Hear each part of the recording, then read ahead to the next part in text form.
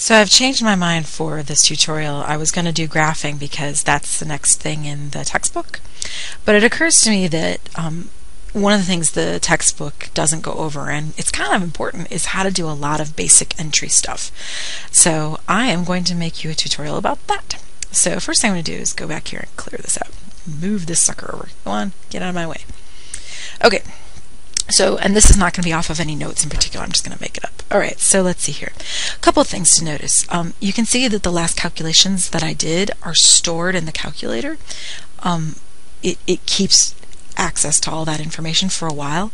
So if you want a nice clear screen and you don't have any of the stuff, you have to press clear, and there's the clear screen. Alright, so let me do some other things. Suppose I take 56, take away 65. Enter. Okay, now notice something about the TI calculators. This, see that button right there in the middle? That's a subtraction. I did that with this guy down here, this minus button. Okay, but what I end up with is a -9.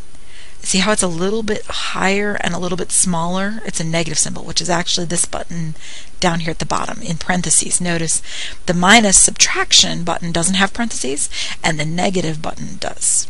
Okay, so if you accidentally, for example, type 56 -65 and press enter, the calculator says error syntax because it has no idea what the heck you're trying to do. When it does this, sometimes it helps if you press number 2. Oh, and that gives me another thing. The TI-84 or 83s are hotkeyed. So if you see that the 1 is dark, you could just press enter if you wanted 1. Or if you want number 2, you have two options. You can actually just press 2 and it'll go to that. It's called a hotkey. Or you can go down with the down arrow, and then now that the 2 is dark, you can press enter. Either way. And you can see that the cursor is blinking on what the mistake was, right? It doesn't understand what you want with the whole negative thing. And you go, oh, whoops, I didn't mean that to be negative. I meant to be subtraction. You can press the subtraction button, and it automatically overwrites it as a minus, right? The default in this calculator is to overwrite. Which leads me to another issue. Suppose you said, oh, whoops, I meant 165, not 65.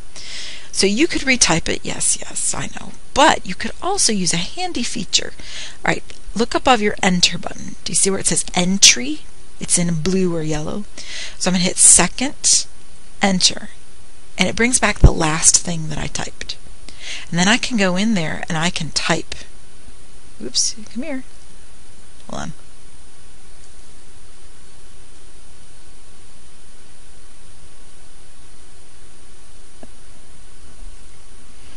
Sorry about that, my computer was being possessed. Okay, so I can go back and forth and back and forth. But if I type 1 to take 165, oops, it writes it over. So I'd have to write 165. Alright, well there's a couple other ways. Let me show you something else. If I do second, enter, that brings the last thing I did. Second, enter again brings the thing above. Isn't that awesome? And then I go, oops, I wanted a 1 in there, so let me go left. Okay, above your delete key, there's a delete key. It says ANS, that stands for insert. I want to insert a 1 here, so I press second, DEL key, and then I can type a 1, and then enter, and it did it as well. Isn't that awesome? The second entry thing will work. Let me do a couple of them. There's the last thing I did. There's the thing before that. There's the one before that. There's the one before that that had the typo in it. There's the one before that, and so on. Right? So it lets you go through a whole bunch.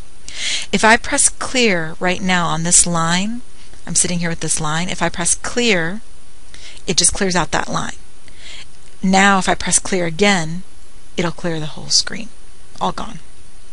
Alright, so that's the second entry thing. One last thing. Suppose I knew I wanted my last answer and I want to do something with it. That's above the negative button. So you go second, negative. It takes your last answer, whatever that was, and I want to multiply it by 2, for example. There we go. And it takes that last answer. But it doesn't cycle through. Second enter, the entry thing cycles through and goes through a whole bunch of them, like